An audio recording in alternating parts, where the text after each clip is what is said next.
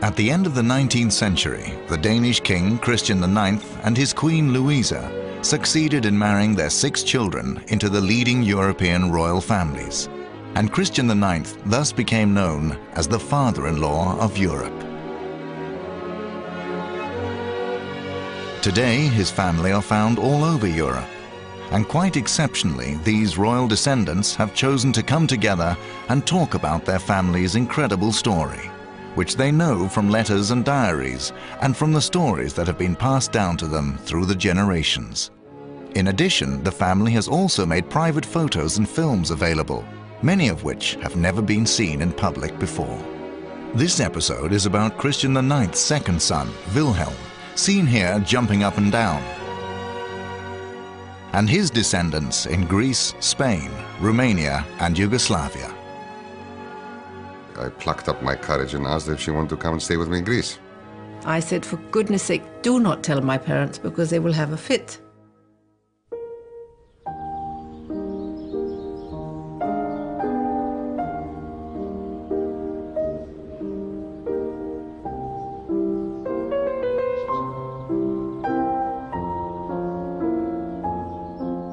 Prince Wilhelm and his siblings know that their father will one day be King of Denmark.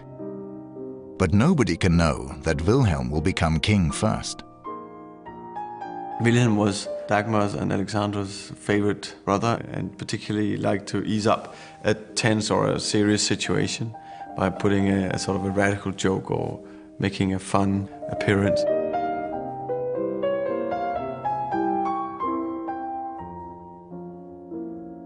Behind the scenes at his sister Alexandra's wedding to the British heir to the throne in 1863, a lot of attention is paid to the 17-year-old Wilhelm. The British Foreign Secretary has had an idea. Wilhelm can be the new king of Greece. Greek revolutionaries have deposed the country's King Otto, and the great powers are having difficulty agreeing on a suitable replacement. The Greeks were very clear that they did not want to have a king that was coming from a big power because of the influences the big powers would have, and they didn't want that. But then the British put forward the young Danish prince. The great powers agreed, and I think probably felt it natural for him to become king because there were no strings attached. In Denmark, Wilhelm, who is a cadet at the Naval Academy, leaves home with a packed lunch as usual. One of the sandwiches was sardines, which had a lot of oil. So the papers were doubled, and they were newspapers. And when he went to eat that sandwich, he saw that what was printed on the newspaper was that he had been appointed to be the first king of Greece. He said, "Nobody told me."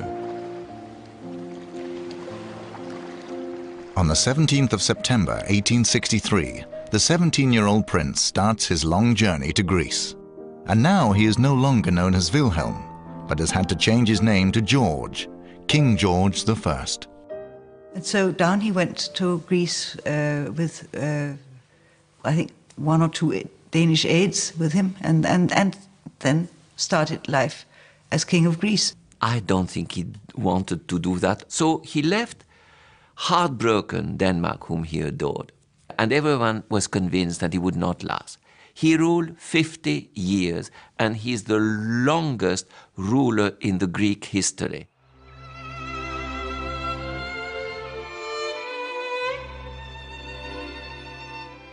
The reception that awaits him in Athens is overwhelming. And as everyone wants to see the new king, it takes many hours to complete the carriage ride from the harbor up to the palace. He went through a considerable amount of agony because his bladder was bursting at that point. So he discovered a little hut on the side that he ostensibly wanted to go and have a look at, but in reality he had a major crisis on. He then arrived in Athens, and the interesting thing is that he never had dinner that night because all the cooks had also gone out to see the new king. So his first night in Athens, he went to bed hungry. The young king wakes up in an enormous palace, which has suffered much at the hands of ransacking revolutionaries.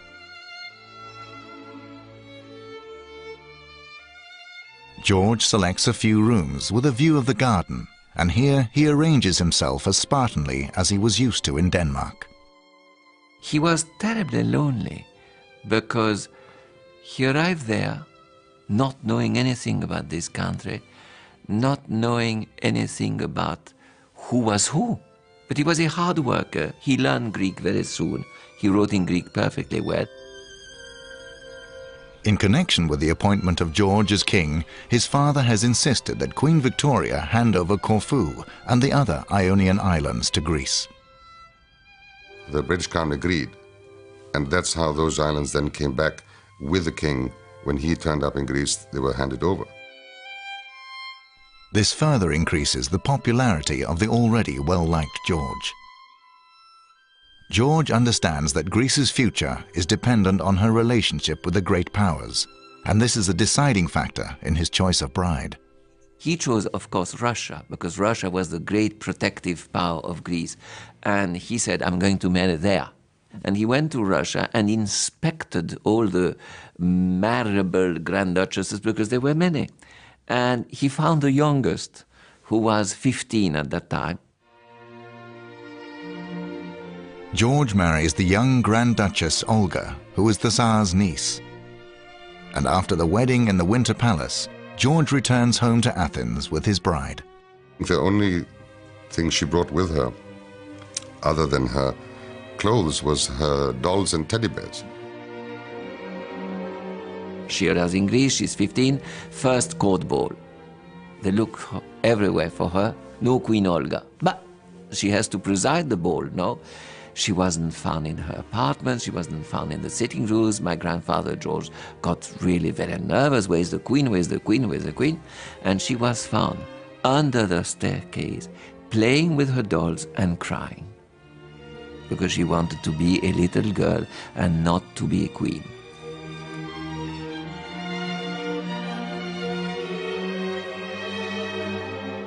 Olga's popularity with the Greeks reaches unknown heights when, age 16, she gives birth to a son.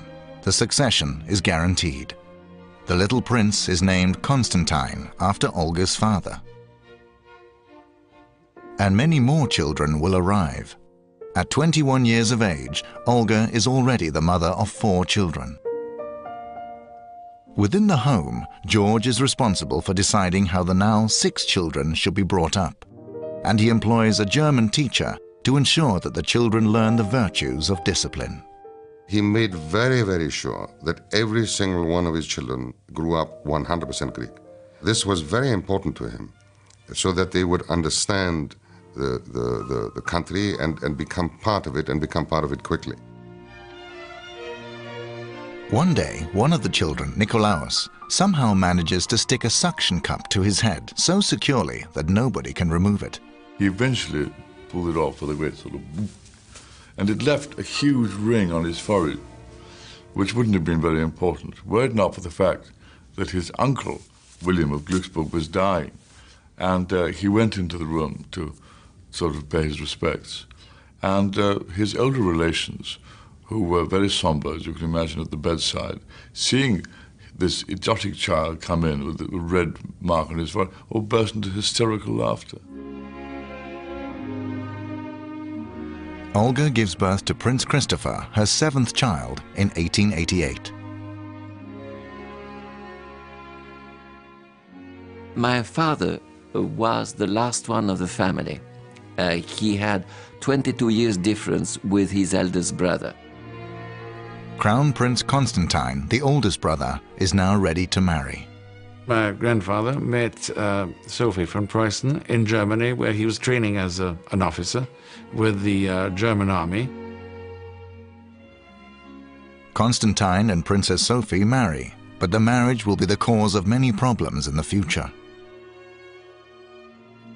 Sophie is the sister of the aggressive German Kaiser, Wilhelm II. He was very unkind to his sister, who married my grandfather, Constantine, because she became Greek Orthodox.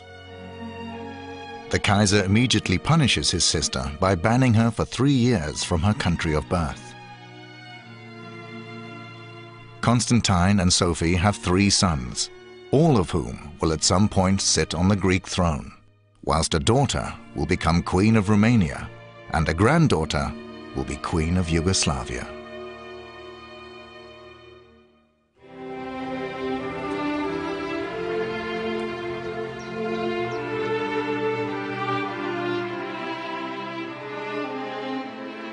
George loves spending time with his large European family. He enjoys the annual summer reunions in Denmark, where he can spend time with, amongst others, his sister Alexandra, who lives in England, and Dalma, who is visiting from Russia.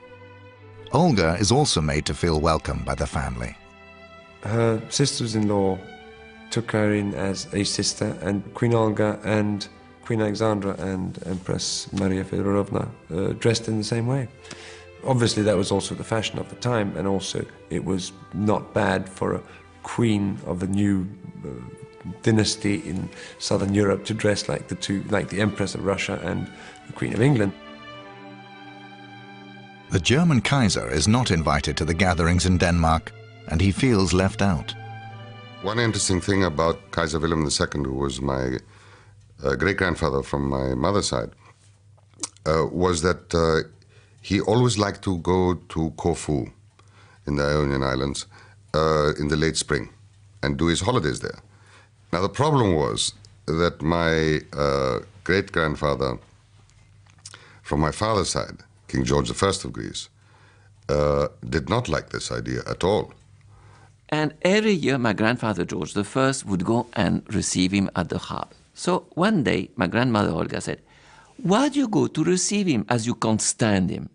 "Ah, yes, but if I don't go to receive him, he will think he is in his kingdom and not in mine. So I have to be there so he knows he is in my kingdom."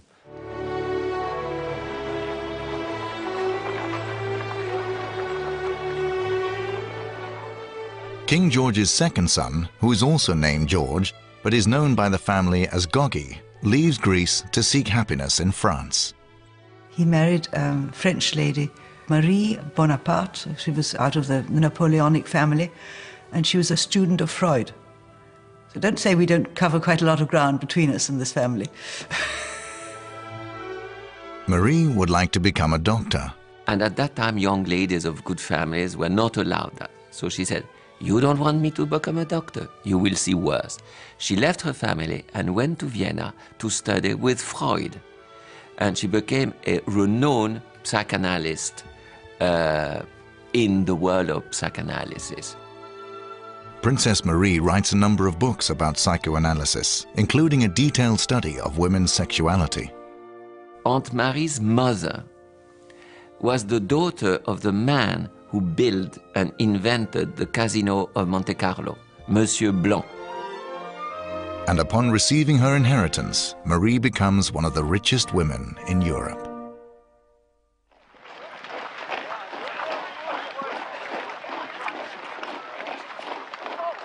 The First Balkan War breaks out in 1912, when Greece, Montenegro, Serbia and Bulgaria declare war on Turkey in a combined attempt to force the Turks out of the Balkans. Crown Prince Constantine is made supreme commander of the Greek army. And after 3 weeks of fighting, the Greeks take Salonika. King George and Crown Prince Constantine are greeted by scenes of jubilation when they enter the northern Greek town. It is George's proudest moment. Every afternoon at about 2 o'clock after lunch, he would take an hour's walk. His son said to him, "Papa, you can't do that because this town has just been liberated. There are a lot of foreign agents and there's a security problem." And nobody was going to stop him having his 1 hour walk, so he took his walk. George looks forward to celebrating his Golden Jubilee in a few months' time. But this walk turns out to be his last. He was killed by somebody in Salonika, by a man, they thought it was an anarchist, but it was only a madman who just got up when he passed next to a cafe and shot him in the back. I met a Russian princess. She told me that she was in the room in the palace in Athens when an aide walked in and said, "Your Majesty, your husband the king has been assassinated." And I asked her, how did my grandmother react? And in her typical heavy Russian accent, "Oh, my dear boy, she just got up and threw up." Greece has more than doubled in size during King George's 50-year reign, and the size of the population has increased dramatically too. Yet from this point, the role of King of Greece becomes a very insecure position. George is buried, and his son will now rule Greece as King Constantine I.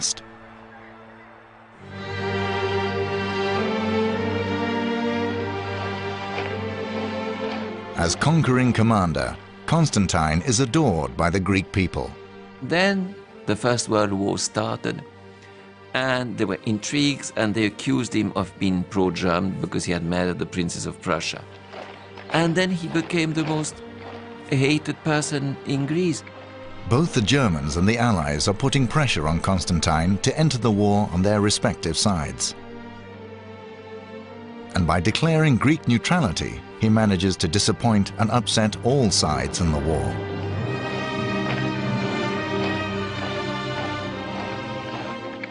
In 1917, the Allies demand that Constantine abdicate and go into exile.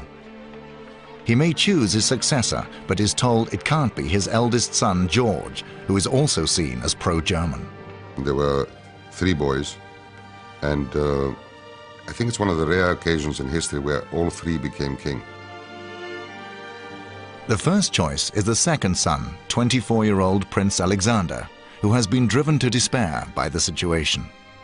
The whole family had been kicked out, but Alexander. He was lonely, surrounded by enemies of his family. Alexander is nothing but a puppet king. And Greece now enters the war on the Allied side.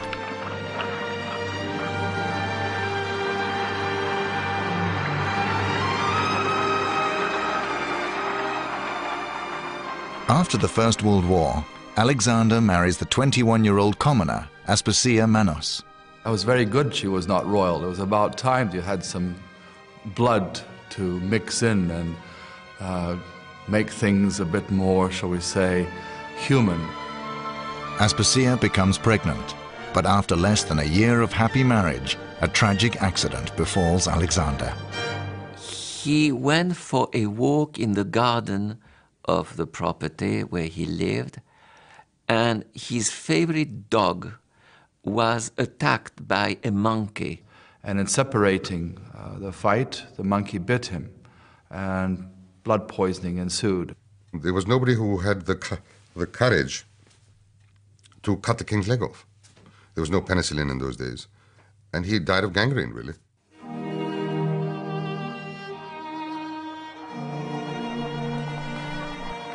Alexander is buried in Athens. His daughter, Alexandra, who was born after her father's death, will later marry the king of Yugoslavia. Through the process of a referendum, the Greeks decide that Alexander's father, Constantine I, should return to the throne. Constantine returns to a country that is at war with Turkey. And 18 months later, the Turks destroy his army, and over 250,000 Greeks lose their lives when Smyrna is obliterated. Because of the defeat and the burn and the disaster of Smyrna, again the public opinion turned against him, saying he's responsible for that. So they kicked him out for the second time. Constantine's brother, Prince Andrew, as well as 5 ministers, are also held responsible and are imprisoned. The ministers are all executed, but with a death threat hanging over him, Andrew manages to flee the country, together with his wife and their little boy, Philippos. Many years later, the boy will become known as Prince Philip, consort to Queen Elizabeth II of Great Britain. Constantine is a broken man, and he dies in Italy just months after being forced into exile for a second time.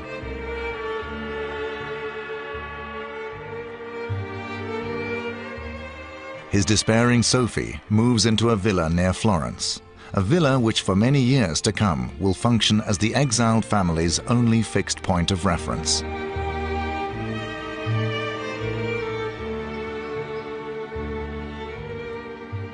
Constantine's son, George, is now proclaimed the new king. Yet in the first instance, George is only able to call himself King George II for a period of a year. Then he too is sent into exile, and Greece is proclaimed a republic. In the 11 years that Greece is a republic, the country witnesses a total of 23 governments, 13 coups, and 1 dictator.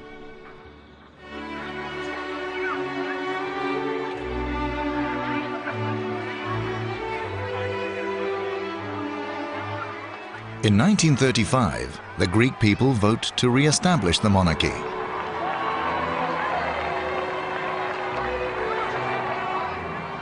And George II returns home to Athens. As George has no heir, his younger brother Paul is now crown prince. In 1936, Paul proposes to Kaiser Wilhelm's granddaughter, Frederica of Hanover. Like her husband-to-be, Frederica is also a descendant of the father-in-law of Europe.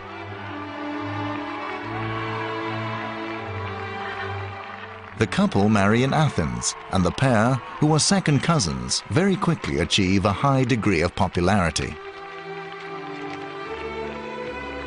The following years see the arrival of their 3 children, Sophia, Constantine, and Irene.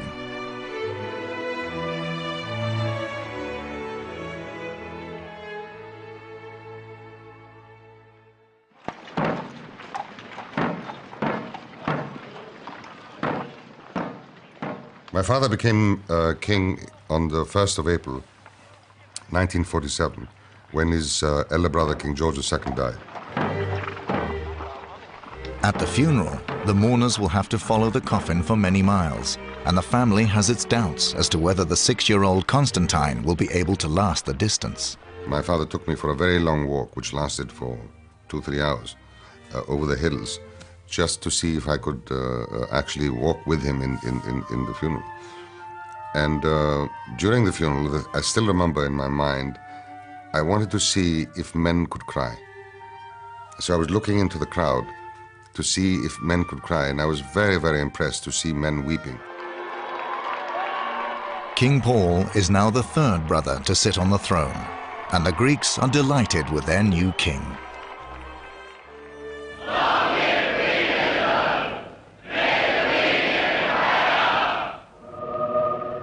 King Paul sends his uncle Goggy and Aunt Marie to represent him at the coronation of Queen Elizabeth in London. Princess Marie, who during the Nazi occupation of Austria had smuggled her teacher Freud out of the country, is now in attendance as the official Greek representative. She hated that kind of pomp. She was bored to death. So she seated in the stalls with tiara decoration and everything. She couldn't care less. So she turned to her neighbor and said, "Would you like me to psychoanalyze you during the coronation?" So the gentleman, a bit amazed, said, "Why not?" So she started asking him questions, and he started talking and talking. They didn't see one thing of the coronation, of course. The gentleman next to her was François Mitterrand, future president of France.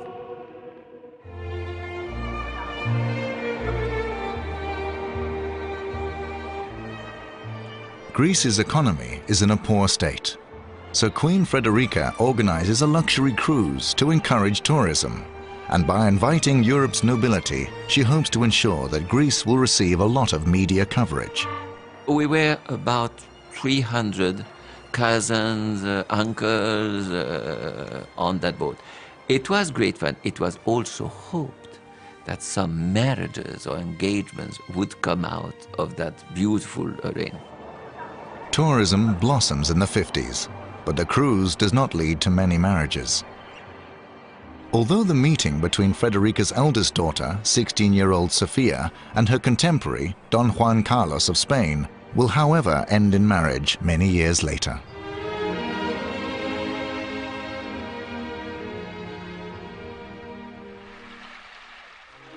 "20-year-old sailing enthusiast Crown Prince Constantine is very keen to represent his country at the forthcoming Olympic Games.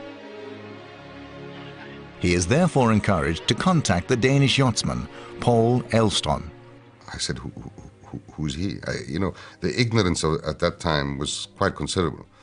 And I was told that he's the greatest sailor in the world, he's had 3 gold medals and all that. So I said, okay, I'll ask him. Elvström says that he would like to help Constantine in the Olympic trials, which take place 3 months before the actual games. On the first race, I came to the first mark, 400 meters in front of the second boat. I'd never done that in my life before. Anyway, we came third in the regatta, and I was very proud. And he explained to me that I was a very bad sailor. He said, you have to sail for 6 to 8 hours every single day. Elvström pushes Constantine until he's ready to drop. And at the games themselves, which are held in Rome, the Crown Prince and his crew manage to climb to the top of the podium.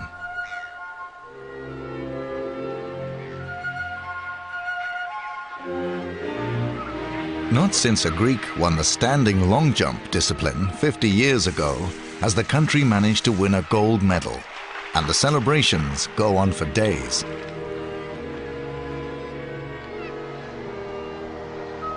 A few years later, Constantine becomes interested in the Danish king's youngest daughter, 15-year-old Anne-Marie. I actually saw a picture of her in a magazine, and I said, that's it.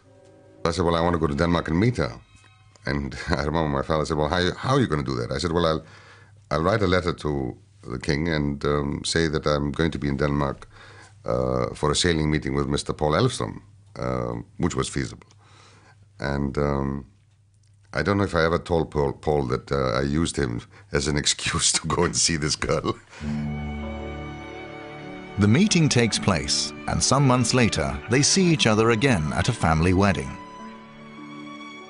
We spent, whatever it was, 4 or 5 days in Athens for the wedding, which was a wonderful occasion.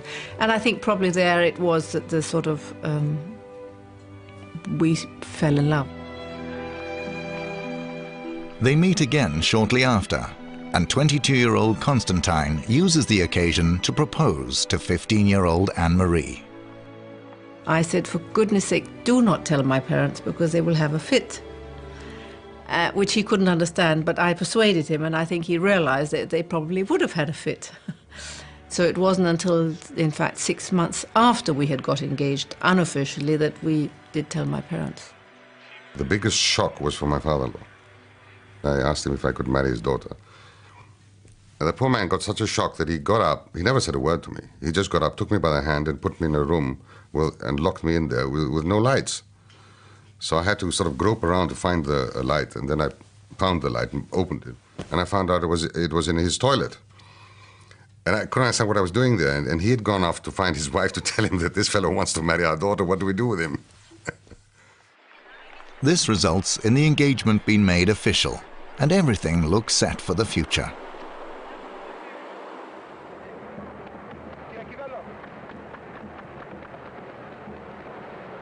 But then King Paul suddenly dies, and the shocked 23-year-old Constantine must now be sworn in as Greece's new king.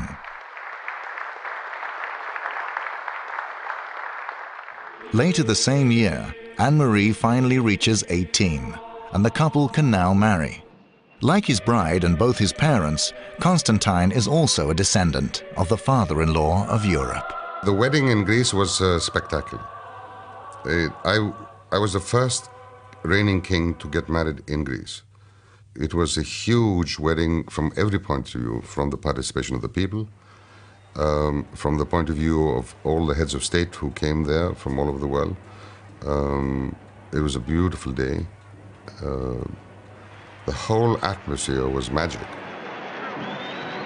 In the years immediately following the wedding, the young, good-looking couple are the world's most talked about and most photographed royal pair.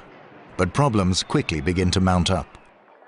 When George Papandreou, the leader of the democratically elected government, wishes to replace the Minister of Defense in order to clean up the officer corps, Constantine refuses to allow him to do so. Papandreou resigns, and there follow a number of politically turbulent years before things go seriously wrong. The 21st of April of 1967, certainly in my mind, was the worst day of my life. I mean, you suddenly wake up with a telephone call from my private secretary who told me that they were machine gunning his house down. So I said, what the hell are you talking about? And he said, listen. And I could hear the bullets going flying through his house. And he said they're wearing uniforms. So I didn't know if this was a communist uprising or what it was. And then my wife and I, we put on the radio, like every other Greek, to find out what the hell was going on. And there I found out that I had made the coup. I'm sitting there not knowing what's going on, and somebody was announcing that I had made, in the name, not I, but in the name of the king, we are taking over, etc., etc. Well, very shortly after that, my house was surrounded by tanks. And my husband sent somebody down from the police force to find out what was going on, and this person didn't come back. He sent others, several, during that time. They didn't come back, so we realized that that was it. Well, there was nothing we could do about it. The next morning, Constantine drives to the military headquarters. He is forced to accept that a group of colonels have carried out a coup d'etat. I didn't see him until late at night, and he looked a complete wreck and was desperate about the whole situation. But life had to go on. And then my son was born. Pavlos was born a month later, so that at least was some joy. I had to find a solution and restore democracy to my country. And I tried to do that within about 8 months of the coup. And I tried to lead the armed forces in overthrowing the colonels. It didn't succeed. And so I had to leave the country with my family, and we went into exile in Rome. We took nothing with us, because when we left the house, we left in the morning, and we were expecting to be away from the house for a few days. We went to the north of Greece, and so we just had a few things with us, clothes, whatever we would have for a trip, but nothing else, and everything else was left there because we were convinced we were going to be coming back again.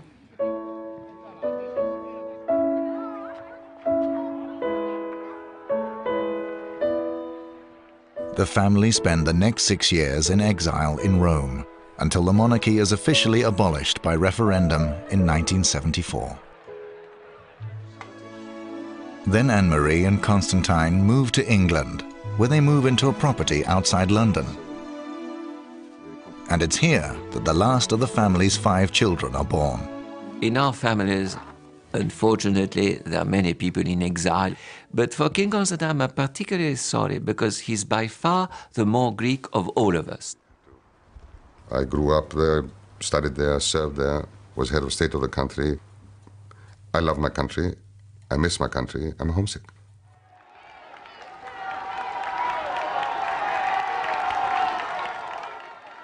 Constantine and Anne-Marie's eldest son is Crown Prince Pavlos, who in 1995 marries Marie Chantal with more than 200 royals in attendance.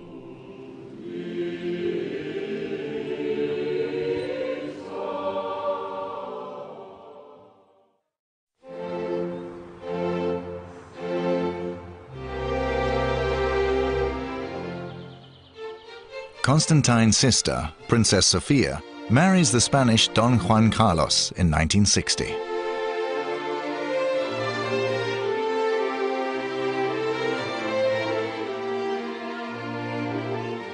My sister, well, she married King Juan Carlos, was at that time was not even proclaimed Prince of Spain. Juan Carlos's grandfather had been dethroned when Spain was declared a republic in 1930. Yet General Franco, who now rules the country as dictator, wishes to re-establish the monarchy. Therefore, in 1969, Franco decrees that on his death, Juan Carlos should succeed him as head of state. This happens in 1975, and Juan Carlos and Sofia are installed as King and Queen of Spain.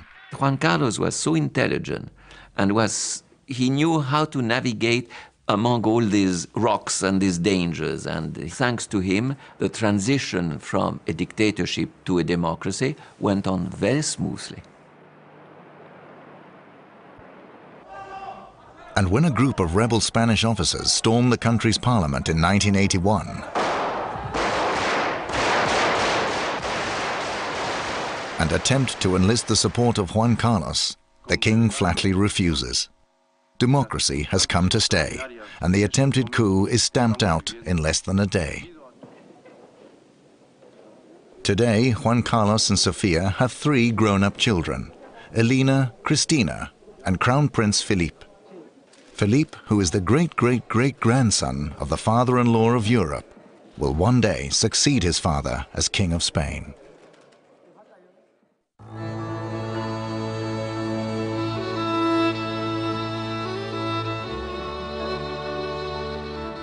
Back in 1920, King Constantine I of Greece needs to find a suitable match for his daughter, Princess Helen, and the choice falls on the Romanian Crown Prince. By deserting from his regiment and marrying a commoner without his parents' permission, Crown Prince Carol has already shown himself to be the black sheep of the family. Yet his father has demanded that his son's marriage be annulled, and now Carol is available again. Helen and Carol are married in 1921. And 9 months after the wedding, their son Michael is born. A son who will be king at an unusually young age. Carol of Romania was extremely intelligent, I think rather wicked, very difficult, had a very bad reputation among royalties, was very unfaithful to his wife.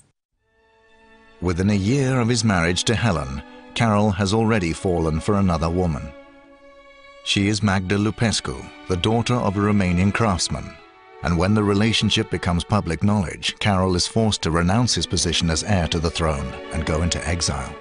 The heir of the throne renounces and all that, the next one has to take over, so the next one happened to be me. 1924-25, what was I, 3-4 years old. Michael's grandfather dies after just 2 years as heir, and the now 6-year-old Michael is proclaimed the new king of Romania. And just like his young contemporaries, the king loves going to the circus.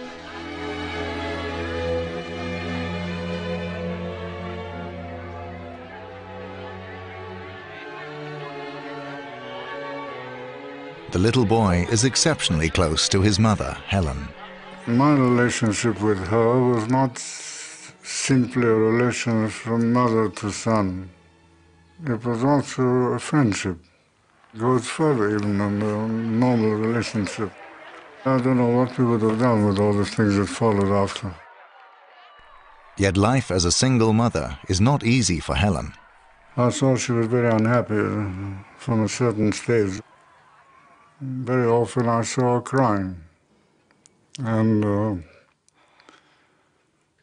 I didn't go into the details of that, but I knew there was something that was very wrong. And things don't get any easier for Helen when the government, which misses having an adult head of state, suddenly recalls Carol and makes him king. In 1930, 9-year-old Michael is once more face-to-face with his father. If I would have been a snail, if you could say so, I would have gone back in my shell immediately, because I didn't know the man. And then from that moment on, things started getting from bad to worse. As Carol is still obsessed with his mistress, and when she also arrives in Romania, Helen chooses to leave the country. Michael is now raised by a group of officers and is only allowed to see his mother twice a year. These meetings take place in Italy, where she lives until the situation changes drastically in 1940. Carol, who has established an absolute monarchy, is now very unpopular, and he looks to a general, Antonescu, for support. Yet Antonescu immediately exploits his new position to depose Carol. Instead, 19-year-old Michael is now proclaimed king for the second time.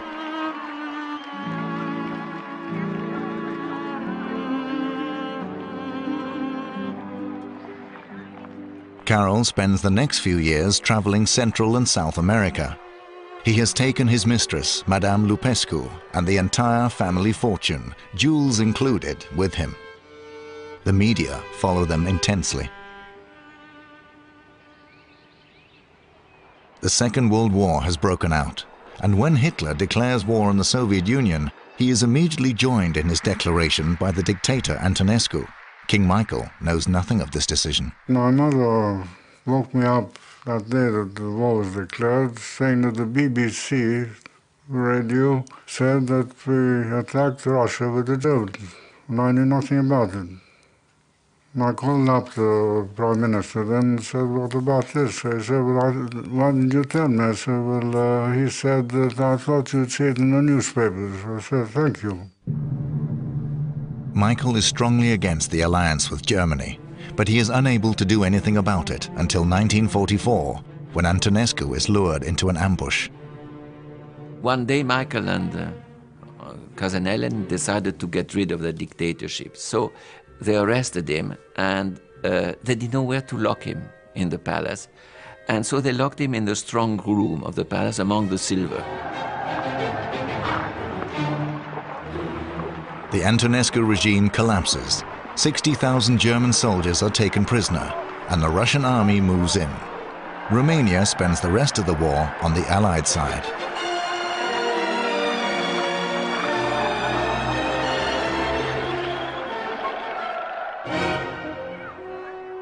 After the war, Michael falls in love with his Danish-French relative, Princess Anne of Bourbon-Parme.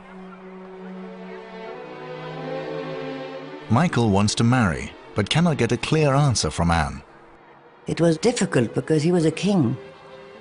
And I'd been brought up sort of simply, I didn't think I could keep that role in a way. It's a horrible responsibility.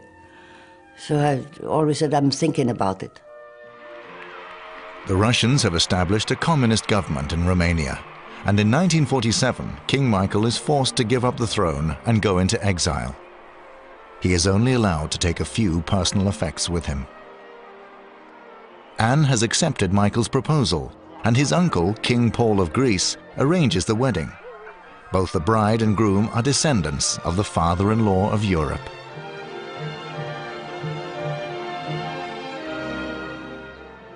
The couple choose to live in England first, where they have to work for their living. There we had a little sort of vegetable garden farm with the chicken. We worked on it and we sold products. It's here that Anne gives birth to the first of the couple's 5 daughters, and the girls have a mixed upbringing. Sometimes we maybe were invited to Windsor Castle or Buckingham Palace, which was what you would call a princess's upbringing. And then we went back and we had to wash up and we had to clean the dishes and we had to, you know, just do the normal things every day. So it was an interesting life. It was always 2 sides to it. The family's economy does not improve on the death of Michael's father, Carol. For even though he had taken a multi-million-dollar fortune with him when he left Romania, he has left nothing to Michael. Madame Lupescu, however, continues to live a life of luxury.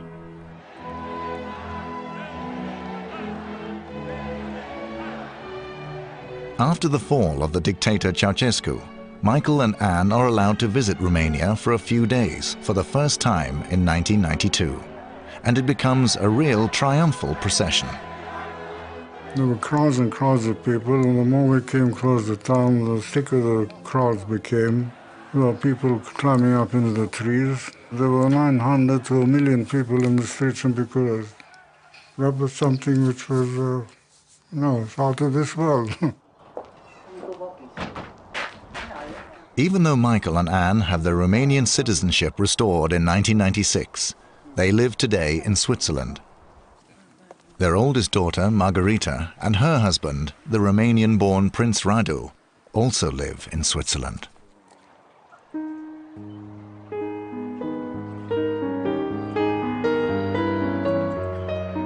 Back in 1934, King Alexander I of Yugoslavia is the victim of an assassination.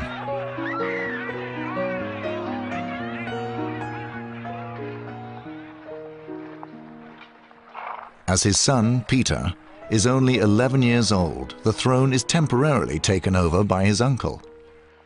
But when in 1941 the uncle enters into a pact with Hitler, a group of officers carry out a coup and proclaim the now 17-year-old Peter as king instead. Yet after only a few weeks on the throne, Peter is forced to flee when the Germans start their bombardment of Yugoslavia. The Greek princess Alexandra, whose father died after being bitten by a monkey, is now a 20-year-old debutante in London. Here she is presented to King Peter of Yugoslavia, who was 2 years her junior and now living in London. Alexandra and Peter fall madly in love and marry in 1944.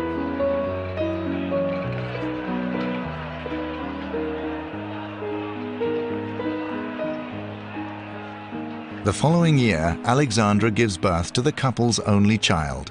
They produced a son who's the present pretender to the throne, Alexander.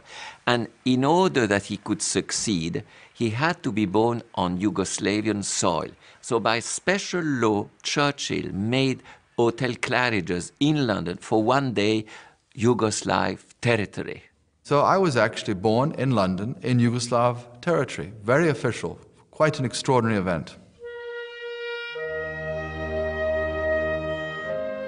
Alexandra and Peter are very popular figures in London society. They are young and beautiful, and as Peter has a considerable fortune in Yugoslavia, they are wealthy too. We really didn't have a home initially. We stayed at Claridge's, and then there were moves to Switzerland and France. Peter is restless and will not remain in one place too long, so the little family is constantly moving from hotel to hotel. Most of the Balkans is now under communist control, and the Yugoslavian monarchy has officially been abolished. The young couple lose everything they own. They are now both stateless and homeless, and a tragic future awaits them. Alexandra worships her husband, but Peter's growing frustration with his destiny increasingly puts pressure on the marriage. One moment they wanted to separate, and then another moment they came together. This finally becomes too much for their 9-year-old son, Alexander. He writes a letter to his father. I organized a meeting between them in Stad, and they got back together. That was in 1954, Christmas 1954. I remember that vividly. And they were extremely happy. Yet this happiness does not last long. Peter leaves his family and moves to America. He died in America. Unfortunately, he was abusing alcohol at the time. He was extremely depressed. It was a tragic case. Alexandra never gets over the break with Peter, and on a number of occasions she attempts to take her own life.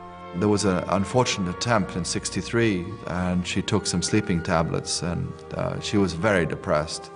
And I was visiting some friends, and I had to break into the house, and I found her on the floor. Luckily, Alexandra's life is saved, and she lives for a further 30 years.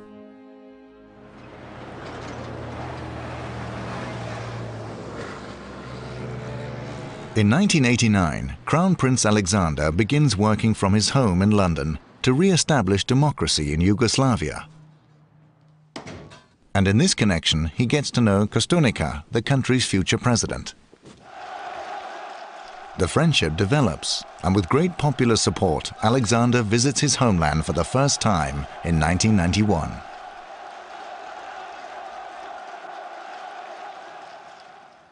The family's properties are returned after the fall of Milosevic, and Crown Prince Alexander is finally allowed to return home with his family in 2001. Perfect. Coffee. I think it's thanks very much to this effort since '89, since the collapse of the Berlin Wall, since the collapse of Moscow, as one might put it, that the work with these fine people, that we're actually here. The negotiations in coming here took place in a very calm way, and now I have the responsibility of these 2 palaces which were built by my grandfather. After having returned to Yugoslavia, the Crown Prince and his wife, Crown Princess Katarina, spend the majority of their time on charitable works.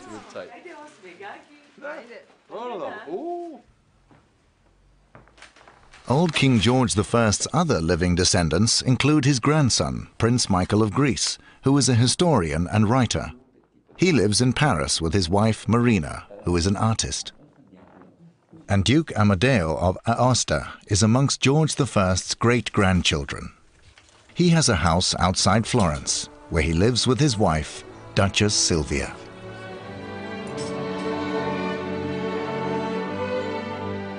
In the next episode, we will follow the two youngest children of the father-in-law of Europe, Princess Tura and Prince Valdemar. Valdemar marries a very special French princess. And every time that she would listen at the bell of a fire, even if it was during an official function, she would leave the table, take off her tiara, put her casque of a fireman, and rush to the place of the fire to try to help, delighted.